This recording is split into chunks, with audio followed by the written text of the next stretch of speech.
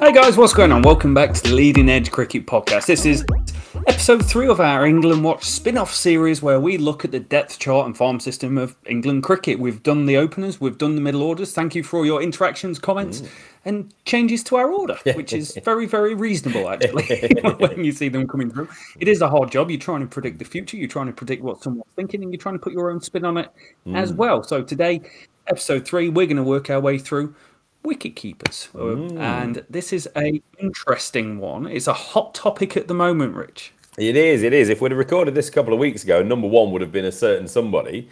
But since we are doing this post that Ireland Test squad being announced, so somebody else is number one. And England have always been blessed with the keepers, haven't we? But we've always had that debate, it seems, since Alex Stewart and before, of do you take the best keeper or do you take the batter that keeps and can improve? So it's a tough conversation, I think. There's some young players I'm really looking forward to talking about. But it's also a list where there's a certain couple of players already in the Test side, Ollie Pope, Ben Duckett, that could do a job. But shall we? I think it's reasonable to say we're not going to include them on this list, but we will talk about where we think that they would drop in if England were in a pinch. Yeah, it is going to be an interesting one. And we're going to start, same as last time, we're going to start at the top, work our way down to 1 to 10. There is a world where 5 to 10 never play Test cricket or play Test cricket again, but you're just trying to create a top 10 list because top 10 lists are cool. The caveat is we're after or trying to establish full-time keepers, so we're not looking for an Ollie Pope filling in for a game or two or Ben Duckett filling in for a game or two. Some exceptions to the rule may be used as we go through this list, but please don't hold it against us. Rich, where are we starting off at number 1? We're on young Johnny Bairstow, otherwise known now as sneaky old Johnny Bairstow, 33-year-old Yorkshireman. As discussed, obviously, in the top 10 middle order batters episode, he had one of the single greatest summers of Test cricket ever last year. Sadly for him and us, he sustained a really bad injury, didn't he, golfing, which meant he had an extended period away. Missed the winter, opened the door for a certain Harry Brook. Took his chance like no Englishman has ever done. So that means, how do we get Johnny Bairstow back into the England 11? Well, the England selectors decided it was at the expense of Ben Foakes, and he's taking the gloves, retaking the gloves, shall we say. He's a solid keeper, we know that, but he's not an elite keeper. So we're back into that argument that I just mentioned, wasn't it? It's like, how much do we value the best gloveman versus the batters that can keep? And I think, I don't want to be unfair, Johnny Bairstow is not a batter that can keep. He is a very good wicketkeeper in his own right, but he is not quite a Foakes ability there, is he? So let's hope this decision doesn't come back to bite us anyway, but I'm sure it won't. He's been an exceptional player. He's with the batting so far this summer. He's not quite got firing, has he? But he's ready to go, and I'm sure when that Test cricket comes around, he will be ready. He will be ready. He's a fighter, Johnny Bairstow. He headbutts you when he meets you. Cracking player. He has kept incredibly a large amount of his county championship career, which may go under the radar. At 93 games, he's kept 75 times. Career average of 50, averages 51 in matches that he keeps wickets. Great player for England that has really struggled for a role in the team sometimes. And it felt like, and this is the frustrating part, it felt like last year he found his role and he executed it. You can play, go be this version of yourself. You're a great, world-class player of spin, to be fair. Averages 47 against spin in Test match cricket at a strike rate of 55. Strike rate of 58 against pace as well since 2002. These records are from Critmetric. Excellent player. Nothing against him. The team's better with him in. That's the thing. The team is better with Bairstow in, 100%. Great fighter, sort of guy that you need against the Aussies. You came and saw him score that century at the back end of the Ashes series last year when he came in. You also saw him also get into a scrap with someone in the crowd that started calling him names. So, big Bairstow fan. Great to see him back in. Hopefully, we can rekindle some of that 2022 form with his 6 centuries being one of the greatest seasons an English players ever had. Yeah, absolutely. And that's the thing. The batsman, Johnny Bairstow of 2022, you have to find a way to get him back in this England team. Hopefully, we can gain that form. However, my concern is his form with the bat when the gloves come. And I hope that giving him the gloves doesn't diminish that ability with the bat. I think most of his centuries that have come when he's a keeper have come in the first innings of a game. Not just England's first innings, but literally the first innings of the game. So we just hope that the gloves don't detract too much from his batting. But hey, who knows? We're looking ahead, fingers crossed, and he is absolutely locked in at that number 1. Number 2 then is Ben Foakes. This is a tough one. He was the man in possession, wasn't he? And this was the big conversation pretty much throughout the winter.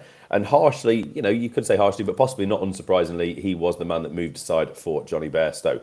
In essence, really, you could say Folkes has been replaced by Harry Brook and the impact he made. It's really interesting, isn't it? We asked a question, didn't we, a little while ago, if he should play the first Ashes Test, and the people spoke, and it was an absolutely resounding yes, wasn't it, when we put a vote out there? So it is interesting. I think a lot of people do think that Folkes has been harshly treated here. Arguably the finest clubman in the country, but it's a little forgotten that he's also an excellent batsman. I think there's a tendency sometimes to think that the best keepers are not the best batters. That's how it can seem anyway. But Folkes, overall first-class record, over 7,500 runs at an average of 40, 1,400s, now closing in on 1,000 test runs at 32 in his 20 caps so far. Solid test 7, could bat higher like he does for Surrey. Yeah, and we spoke about him on the Ben Folkes Appreciation podcast, where we talked through the England squad when it was announced. Never lets England down, always comes in, always performs well, and does enough. Career average of 32 in Test match cricket. He's never really been given a massive run, only 20 tests to his name in that time, which feels a little bit wrong. And for an England team that until this last 12 months has been pretty average over the time since he's made his debut in 2018, he averages 0.90 above the match top 6 average. So really valuable player to the team. His average against spin is 35, average against pace is 28, strike rate against pace 57, strike rate of 43 against spin in that format in Test match cricket. And over the last 3-4 seasons in county championship cricket, he's been immense. Average 75, 43, 73, 46 over the last 4 seasons. 4 centuries to his name. Not played that much cricket, but when he does, again, he just doesn't let anyone down. Really, we've been through it a lot, but really unfortunate. We felt like during the carnage of watching this England team play and how it can be, and there will be times where it's like South Africa where we get rolled and it doesn't quite work, that Folkes can be the calming, nurdling influence that can take a team through to victory, or can play the role that allows you to get up to a score that's just enough to be able to challenge a game. Yeah, absolutely. And after the Ashes this summer, we've got a 5-test series in India. I'm not sure if Johnny Bairstow wants to keep for 5 tests in India, especially on those spinning tracks. So Ben Folkes, it's not over. The door's not shut, Ben. We'll see you again soon. Number 3, Rob, if we have injuries to Johnny Bairstow and Ben Folkes, where would England go next? Would this be the point that Ollie Pope gets given the gloves for the odd test? Maybe even Ben Duckett gives it. It could easily be, but for the sake of this list, we're not going to go there. We are going to go with Sam Billings, 31-year-old Kent keeper. We think that England are still considering Billings in this situation, and we think this is where he'd go first. So he got a first taste, didn't he, in Australia in 2022 when injuries meant he had to have a quick drive up the coast to link up the squad. He was seen as a bit of a white ball player, but he has really recommitted himself to the first-class county game in recent years. Overall first-class record, 3,500 runs at 32. Vastly experienced, would be ideal if there's a bit of a problem with Folkes and Bairstow. However, this year it's not gone to plan with the bat. High score of 31, just 92 runs in 10 innings, Rob. Nevertheless, England know all about Billings, and if needed, they would not hesitate, I don't think, to put him in the England side to help him out. Yeah, it's not quite worked out for Sam Billings. Gone and earned some good money, though, and more power to him in the IPL. Feels like that deal might be kind of coming to an end because his performance have kind of tweaked off just a little bit. Comes across a real top bloke, actually. Listening to him chat on things, and the story of him driving across Australia to try and get a game of Test match cricket is quite exceptional. Yeah. It's like you finish work at the car yard at 12 o'clock and you got a match starting at 1 o'clock and you got to fly across the city to go get there, and you turn up in your white. Talking about you there, Robert Matchett, if you're ever listening. Do I think he'll come back in? If England are in a position where we spoke about it before we came on air, we're wondering where to put him because we feel he's dropped down this pecking order quite a lot. But he does have international white ball experience. He's got international Test match experience. He just hasn't been very. His production's been quite limited over the previous years because of playing in IPL and things like that. Hasn't scored a championship century since 2019 when he scored 3 centuries that year.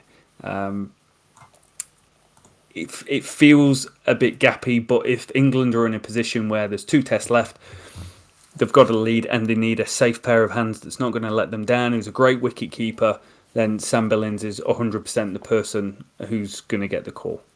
Yeah. And I kind of feel just a little bit like the 3 tests he played against Australia, that's a little bit difficult given that we got an absolute battering.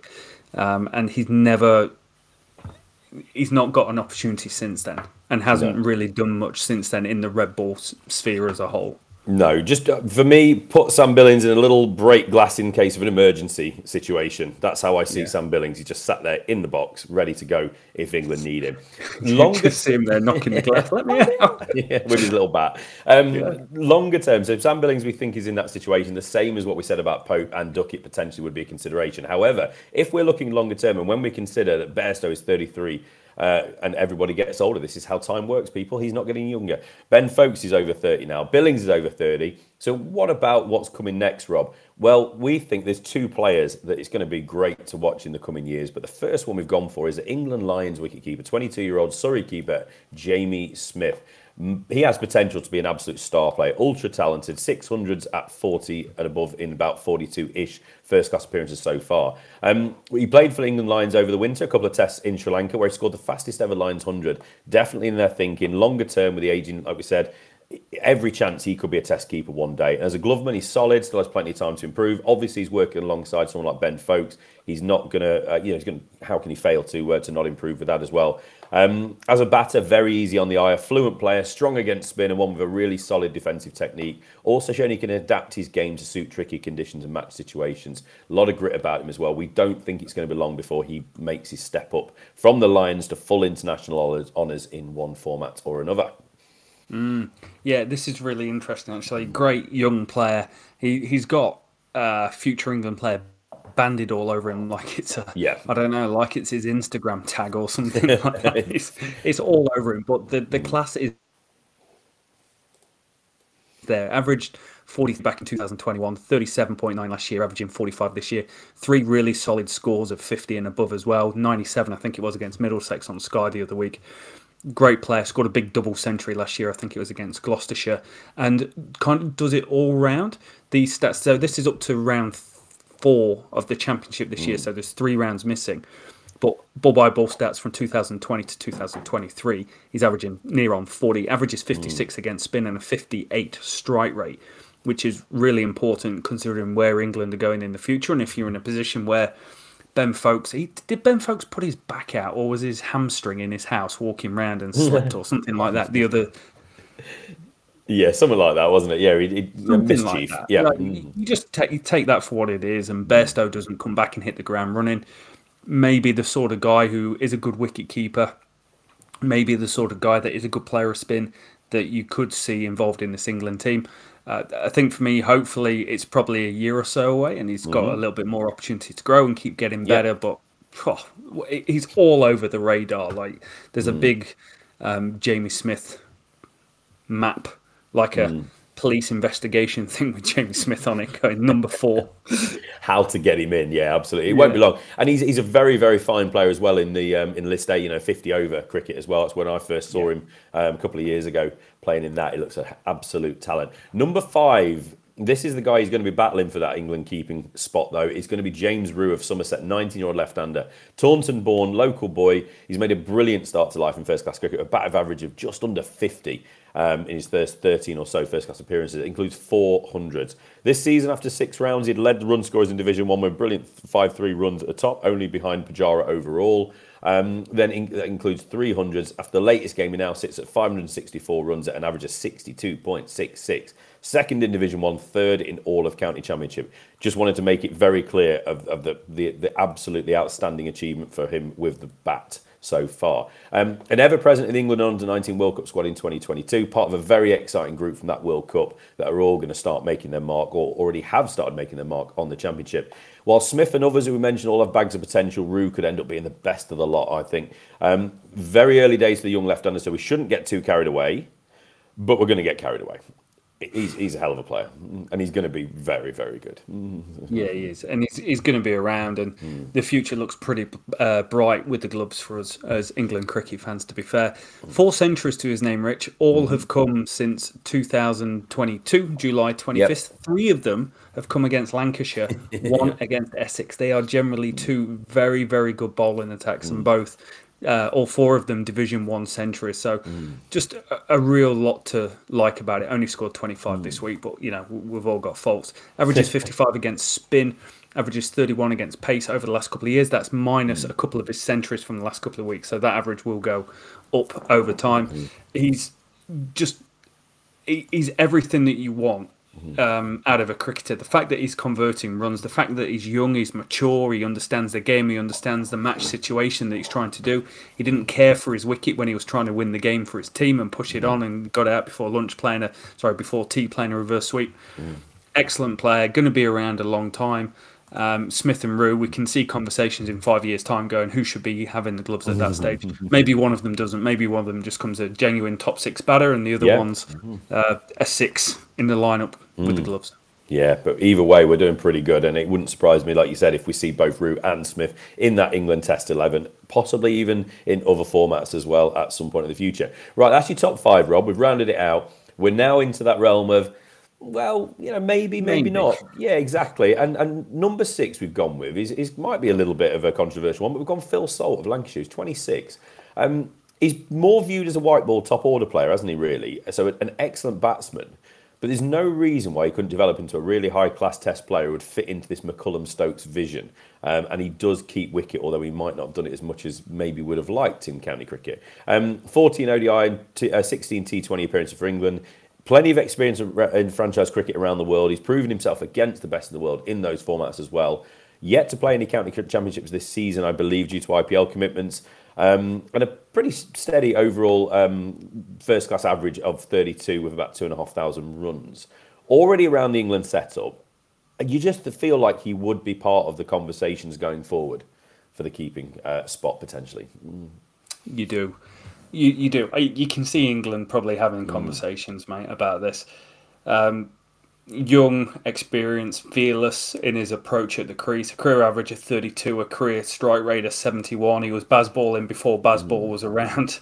It's a decent record. Spent most of his time opening, 51 innings out of the 67 he's had opening, but then slotted into that Lancashire middle order last year, averaged 35, and did pretty well for himself. Hasn't actually kept as much in county cricket as he has in other formats, but he is a keeper that can keep. His record keeping actually is better than it is when he's not keeping in county cricket. Averages 43, no centuries to his name. Attacking sort of mindset, really good against pace early doors. Averages 49.40 against pace at a strike rate of 65.60. So I hold that in high regard. Definitely. I can just see it. You can see England kind of going, oh, you know, Bairstow's out, Folks out. Who could come in and do a job? Well, we had Will Jackson, Liam Livingstone and Rian Ahmed called out, all maybe a little bit out of the blue for Pakistan. Whether they do that in India is a different thing, but it's the sort of guy that you could imagine coming in and doing a job and just going, hey, mate, go score at 70, 80 strike rate. This is your job. You're counter-attacking towards the bottom of the order. Definitely. And he is a player that, you know, he's more for the future as well, potentially. But yeah, definitely one to consider. Now, at number 7, there's a man here that, similar to Sam Billings' conversation, there is no reason why England wouldn't be in a pinch that, say, this summer, if Bairstow and Folks were missing, we need an experienced keeper to come and step in. Well, we've got him at number 7, but it could easily be at number 3 at the minute. And that's John Simpson of Middlesex. Led the batting, the run scoring charts for Middlesex last year. He's 34 now, left-hander, vastly experienced. Always been a good player, but really matured into a wonderful batter in the latter stage of his career, hasn't he? 2022, 1,039 runs at an average of just under 65 with 300s and 650s. That's damn good. You know, he maybe sneaks under the radar with his ability with the bat, but that tells me that he is absolutely top draw when it comes to that. He did represent England in 3 ODIs back in 2021 during the COVID-impacted summer when England had to basically create a brand new squad. And he'd be very deserving of a Test cap, I think, if the situation did warrant his call-up. As a keeper, up there with the best in county cricket, and would offer a real presence at number 7 with the bat to go alongside his experience and keeping abilities. Nearly 9,000 runs, an average of about 34 1000s in his career so far, Rob. Good player. Let's go beyond that. Very good player, very counter-attacking player, scores at a great rate generally. Highly thought of in white ball cricket for Middlesex for a long time, and it was great to see someone of his age and his ilk get a call up for England and get some ODI caps. Like, yeah, it was brilliant. Does he play for England? Probably not. But last year was his best year on record. It's his only 1,000+ county championship season. It's the only season he's out averaging over 50, averaged 64.94, and he averaged 28.20, better than the top 6 players from the matches that he played in. He was 76% better than them. Average in Division 1's a slight concern. Only averages 29 in D1 and 37 in D2 across the years. 59 average against spin. Round it up to 60 if you really want to do that. That's pretty decent. Left-handed, coming in down the bottom end of the order in India, given that 1 to 6 is now sick through a new variant of COVID. Could be a thing. You never know. You know, stranger things have happened. The fact that he got an ODI call-up like he did, things happen in the world. But great county championship stalwart. Yeah, not a lot more you can say about the guy. Good keeper, great batter. Yeah, absolutely. Wrong age. You know, might have actually done well if he was coming around 10 years younger and got the opportunity to implement some of the white ball way of playing the game into a red ball during his 20s. Yeah, absolutely. There will be a lot of players out there, won't there, who are now looking at the way the game is being played, especially going up to test level and going, damn, I wish I'd been able to do that when I was younger. But I've been brought through the system to play in a certain way. And now the shackles are being, released, haven't they? And players can play with so much more freedom, and maybe Simpson would have been suited to that much younger. Never mind, he's still a good option though. Right, number 8, Ollie Robinson, another man who could be pushing the likes of Jamie Smith and the likes of James Rew. He's 24, he's at Durham now, ex-Kent player. He did make that move.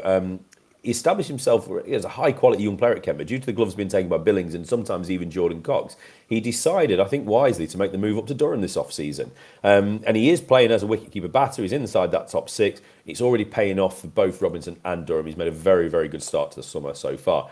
Whilst not in first-class county championship, he's got a career high, Rob, an impressive 206 not out in the one-day cup last year, which he smashed off just 131 balls. That shows you the type of player he is and can be. And I'm sure you'll talk about it, but in the latest round as well, he got himself a 60 odd off very few deliveries as well. Real talent. Another young player like Smith, like I say, who could work his way into this test side in the coming years as a wicketkeeper, or even as a middle order batter, such as is his ability and potential. Yeah, really good move. And what I really like about it, he's taking control of the future that he wants to have. He sees himself as a batting wicketkeeper, not just a batter in a team that might be in and out a little bit. And he's taken control of it really well. He scored that 114 weeks ago against Derby. That was at over 100 strike rate from 107 balls, and then played that 67 off 36 balls, knocking the last game. He's a great player. He's an attacking player. Career strike rate of 61.58. This year it's 88. But he's taken his game up a notch. He's actually added about 30 runs per 100 balls. So it's just working out really well for him. It's the 3rd time in his career this year that he's averaging above the top 6 match average. So it's just a really good move. Like I said, the stats I've got around pace and spin and things like that, they're relevant up to round 4. So I don't think it includes one of his big 50s. But this year you see a massive ramp up, particularly against spin, up to round 4. He's got a career strike rate against spin of 58. This year it's 117. Career strike rate against pace of 61. This year it's 81. He's going all out attack and backing himself big. Definitely. Real talent. I mean, he could bat at 4-5 for England in the future if he continues to progress and improve. You could see a team this is ridiculous to say, but you could easily see a team that has a middle order consisting of Smith, Robinson, and James Rew at some point in the future. It would not surprise me. All 3 are quality batters in their own right, and also 3 very good keepers as well. Right, 9 and 10, Rob. I'm quite happy about that list to 8. 9 and 10, I'm starting to struggle. I've got to be honest. So this is where I'd love people to say who we've missed once we get through this 10.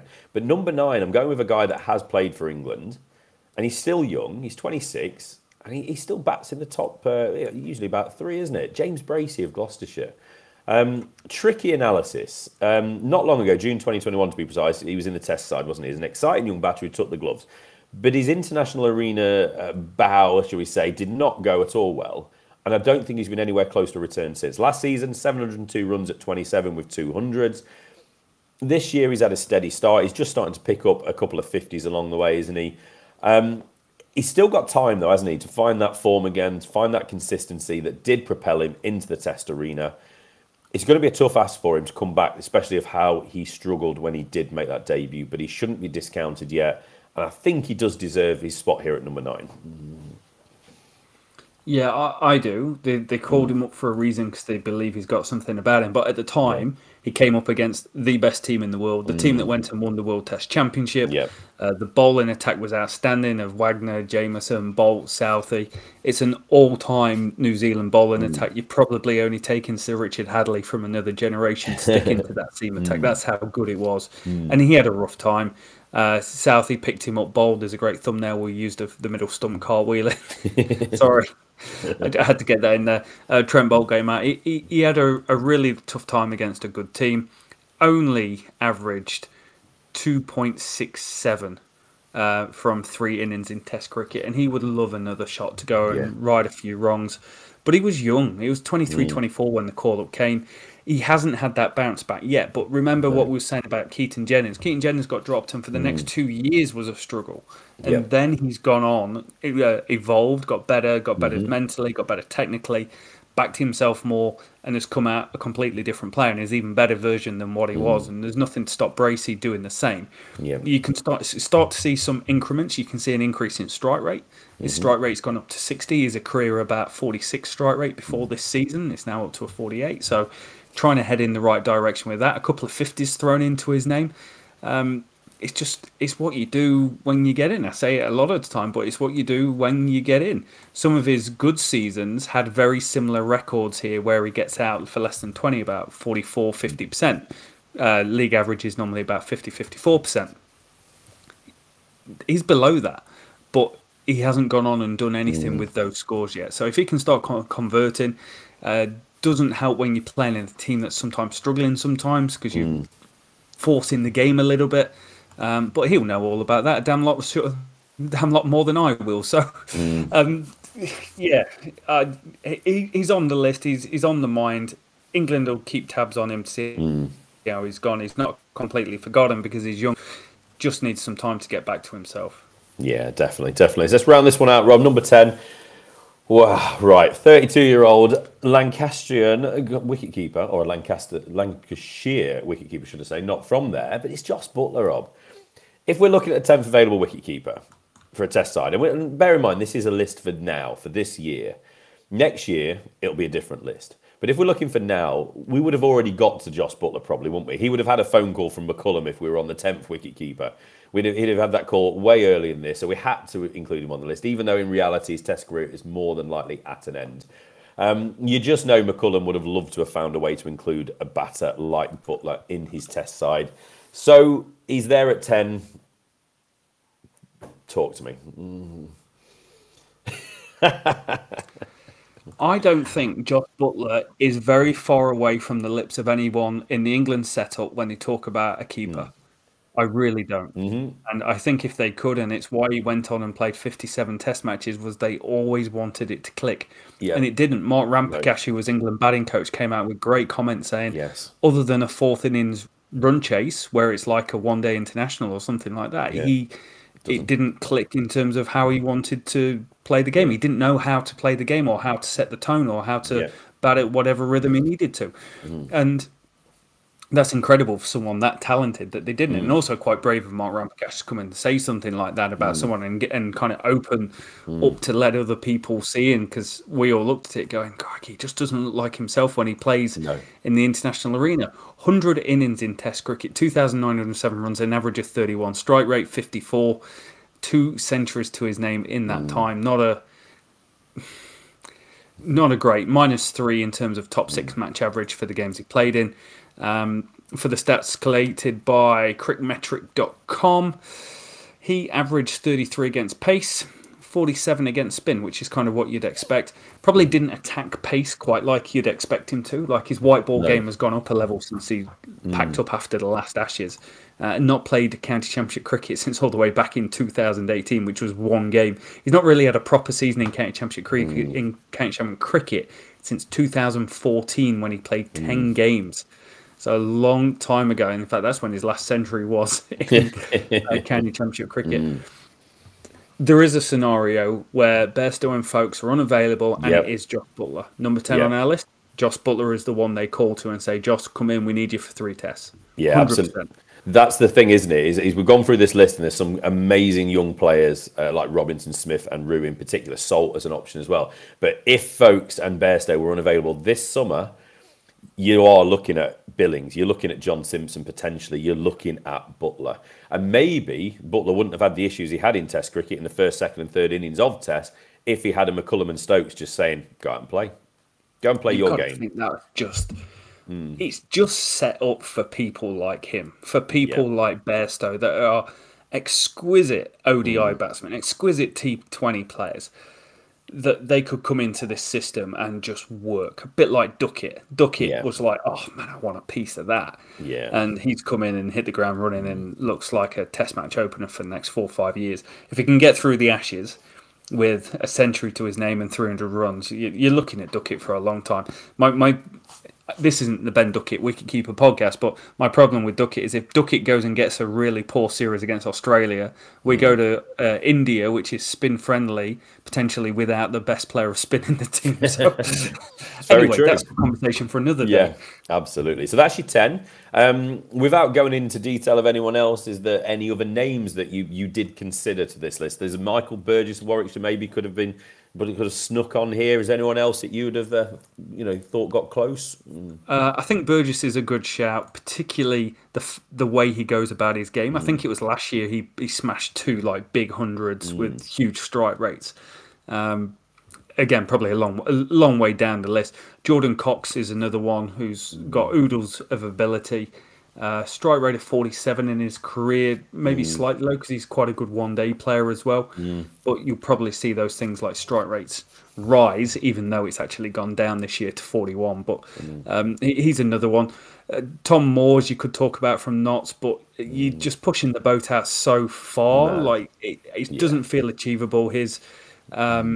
His performance plus, so the top 6 match average of the players in the matches that he's played in, hundreds the middle. I explain this every time because new listeners come in. If you're 150, you're 50% better than the match average. If you're 50, you're 50% worse. Tom Moore's out of Wicketkeepers over the last 3 or 4 years. Haven't got the stats directly in front of me, but he was one of the lesser performing Wicketkeepers in the county championship that have played X amount of innings. So yeah, I think the list we've got is pretty comprehensive. It is a difficult place in the team because there's only one in every team, and that means there's probably only about 18 keepers in the county championship that's kind of doing it week in, week out. But I feel pretty happy with the list. So let us know below if there's any changes you would go for, or if there's anyone on this list you go, actually, Ollie Robinson's better than a number 8 on this list. Actually, the way he's playing and how he operates, is like he's going to be a 4 or 5. He's going to be England Lions going forward. Yeah, absolutely. And just a quick note as well, these are keepers we are talking about, but the way cricket is now, it's the batting ability comes almost before, and we have to assume that all of these guys keep wicket very well. There's not much between any of them. We can argue that Folkes and maybe Simpson is better than the other 8 on the list, so we could maybe change the ranking slightly. But when it comes to keeping ability, they're all about there. They're all where they need to be to play Test cricket. So there's not much difference really in that. It's not like we're throwing somebody in that's hardly ever kept wicket and saying, give him a go. So that's just we haven't gone into detail on that, but that's why it really is about that batting ability that does make the difference, I think, in this list. It certainly does. So thank you so much for listening, everyone. Like I said, leave your top 10 list below. And we'll be back again. We've got all-rounders to come. We've got seamers and we've got spinners. And we've got England versus Ireland starting next week. So we're going to be back for then. Have a great day. Have a great week. Enjoy the weekend. Hopefully you get some sun. We'll see you soon.